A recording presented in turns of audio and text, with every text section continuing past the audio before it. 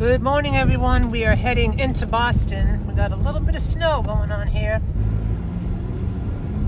The main roads are fine, so I am heading into Dana-Farber to see my multiple myeloma specialist. I come about every 6 months to see him. We're in Boston now. As you can tell, there isn't any snow here. Got about a half an hour before my appointment. We should be there in about 10 minutes, so we made it on time. We're almost at Dana-Farber.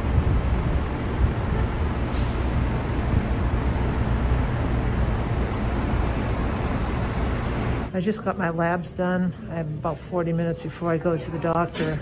We're now in the Healing Garden. It's a really pretty place. I'm gonna stay here until it's time to go to the doctor. This is the hospital district, busy area. Still early in the morning. It'll get busier. I had a really good appointment at Dana-Farber yesterday in Boston. This is my cat, Phelan. She doesn't want to look at the camera. Maybe she will later, but she's a real sweetie. She's 14 and a half years old. So my appointment went well. I really like my Boston multiple myeloma specialist. We talked about how I'm doing with multiple myeloma and the side effects that I'm dealing with. So those of you who have been watching my videos all along know that I've had terrible issues with my GI tract from the Revlimid, and the main symptom is diarrhea. Now, I know it's not a subject that people like to talk about, but this is what I deal with. And by talking about it, what I've tried, what works, what doesn't work, I'm hoping that I can help other multiple myeloma patients not feel so alone. And I'm not afraid to talk to the doctor that they're having diarrhea, because honestly, it was even hard for me to talk to my doctor. I mean, you're like, oh geez, I'm having diarrhea, you know, and you feel all embarrassed, but you know, everybody gets it. You know, there's nothing to be embarrassed about it. So, like I said, I've tried every drug, prescription drug and over-the-counter drug, and nothing has helped me. I asked to go back on Cholestyramine. I hope that's showing up okay. I'll put the name down in the description of the video, but this is cholestyramine that's sold in a canister rather than in the little packets. So the problem with the packets, my gastro doctor says, is, you know, it's a one dose thing, and they wanted me to maybe try half the dose to see how that would do. And let me just backtrack for a second. The full dose ended up causing me the opposite problem. So I went from diarrhea to constipation, and that has its own issues. So they said try half a packet, but it's really hard to measure out half of that little packet. So my gastro doctor said they have the canister, there's a little scoop, and you can play with it. Like you can go half, 1/3, etc. So we're still trying to regulate this. What has happened is, you know, I went from one extreme to the other, and they added in Senna to help me go because it was causing me constipation. And it was really frustrating because you're trying to stop the diarrhea by taking this drug, but then this drug ended up causing another problem. So we're still working on that, and it is very, very frustrating. And it's just not the fact like, oh gosh, you know, I'm going to get sick. I mean, it's very painful that what I'm dealing with my stomach all the time.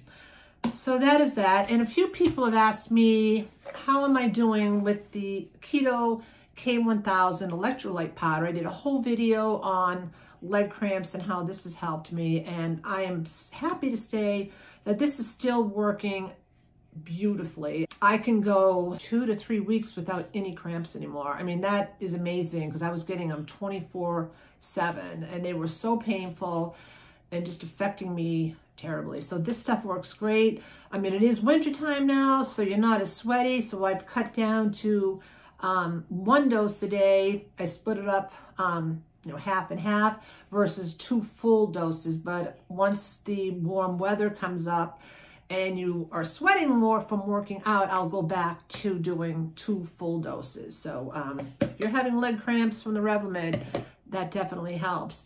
So as far as the fatigue, it has hit me so hard. I've had fatigue right along from the Revlimid, but it has just shot up drastically. And I'm so tired, guys. It's not like, oh, I missed a night's sleep and I'm tired and tonight I'll go to bed and I'll get the rest and feel better tomorrow morning. It doesn't matter how many hours you sleep. I am absolutely exhausted all the time.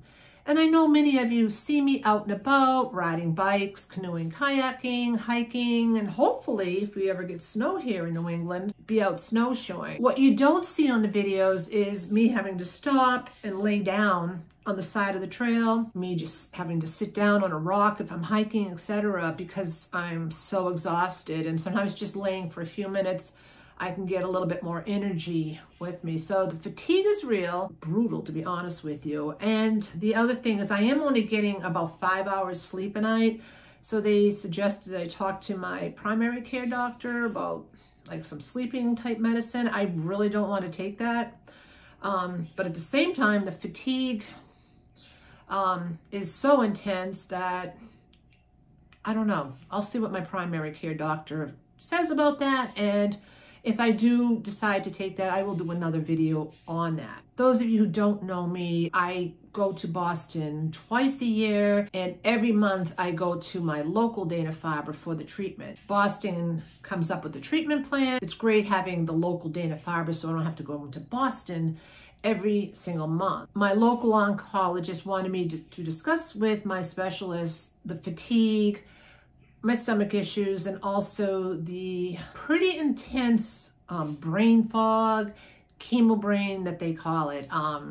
It's, oh my gosh, it's really tough. And I remember talking to someone once and they're like, well, I told you, well, but it must be your chemo brain that forgot.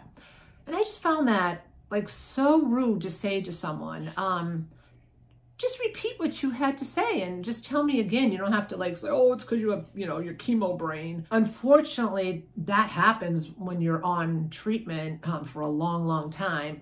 And there doesn't seem to be anything that can be done about that, unfortunately. So what my local oncologist suggested is I asked Boston if I can go on a 2 to 3 month break from the Revlimid. And he did agree. My numbers have been stable. My M spike just doesn't go down to where they would like it to be. I am literally a half a point away from having to switch treatment plans, but I've been staying in this range for many, many, many months. They don't want to make a change until it gets past that 0.5%. He did agree to let me take the break off the Revlimid. I've been on this treatment plan for 4 years and 4 months, and it has really caught up with me. And I'm grateful that he's going to let me take a break. The only other break I had was when my son got married. Because, like I said, my number is very close to where I would have to switch treatment plans. There's a big chance that by going off, I'm just going to set it off to go higher. So I will be having monthly labs. They will be monitoring it, and if it stays the same, hopefully I can get 2 to 3 good months off the Revlimid, and then I will have to go back on it. If the numbers do shoot up, they will immediately put me back on the Revlimid, and obviously the hope is that it will bring it back down. But if it doesn't, like I said, we'll have to switch treatment plans. So it is a risk, a gamble, whatever you want to call it. But I need this break. I really do. And we will cross that bridge at that time. So prayers, if you do them, fingers crossed, whatever, that my numbers don't shoot up. So that is pretty much it. We will be continuing to go for labs every single month, and I will give you guys updates. So thank you guys for watching. For those of you who are new to multiple myeloma diagnosis and those who have been battling it, I wish you all the best. Please ask me any questions. Not that I have the answers to everything, but I try my best to respond to every comment. I do get delayed, guys, but I will make a point to answer each and every one of you. So be well. Peace, love, and joy. Always be humble. Always be kind. Receive my little Phelan. Say bye, Phelan. She's purring like crazy. I don't know if you can hear it in the camera, but she's a little love. Bye, everyone.